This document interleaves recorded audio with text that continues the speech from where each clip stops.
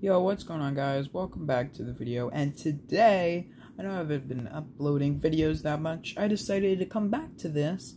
Why? Because I'm kind of bored, and who cares? I just decided to do this. But videos will be coming weekly, every single day on Tuesday.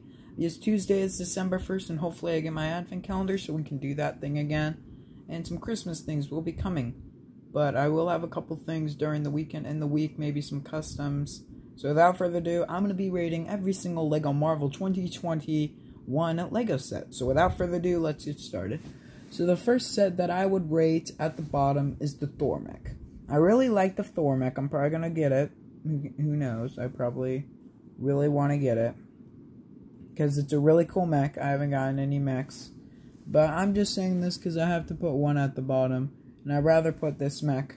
At $10, I think it's a really big downer. I think they should have made, like, the thing that they did for Darth Vader, like a huge Darth Vader. They should have gave him an actual cape, not brick built. It's kind of stupid. It's really dumb, so I rate that at the bottom. The next set that I rate at the bottom is this set. I think the Thanos, Marvel Iron Man vs. Thanos set. There's a lot of potential for this set. I actually saw the earlier designs of this set before it got revealed. Why I put it higher than the Thor mech, because they come with new pieces that never been introduced with LEGO. And the turret, I mean, the turret's cool, but who really cares? Next up, at second, I would place number 2 against the Sandman.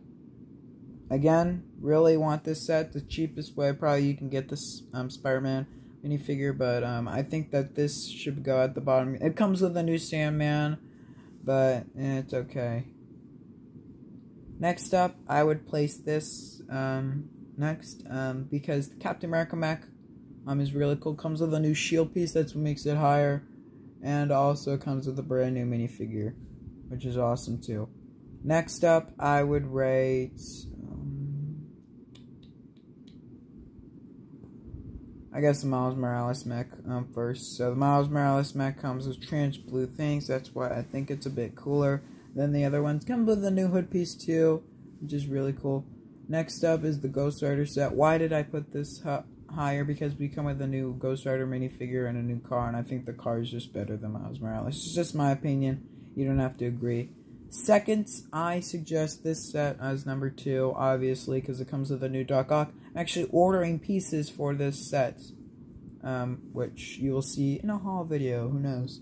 The next, nope, that's not number 1. Obviously, number 1 is the LEGO, this set. I think it's a really cool set, and I really like it. So, yeah, I'm probably not going to be the first one to review these sets. Just Too Good is part of the LEGO Ambassador Network. So he'll probably get these sets early, just like he got the Star Wars sets early. And while we're on right now, I'll show you a couple new leaks. So there are new creator leaks and stuff. But we finally have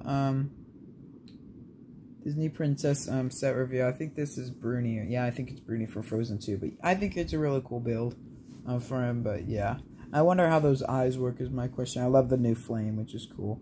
Next up is the, yeah, there are new Disney Princess sets.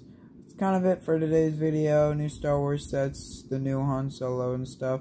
That's probably it for today's video. Hopefully you guys enjoyed this video. Please comment, subscribe. Tell me in the comments below what your top picks of the new LEGO Marvel sets are. Would you have the Thor mech at the bottom, or would it be the highest, or do you think that this is not a good set? Tell me in the comments below. I do read your guys' comments, so yeah. So without further ado, have a great day, everyone, and peace out.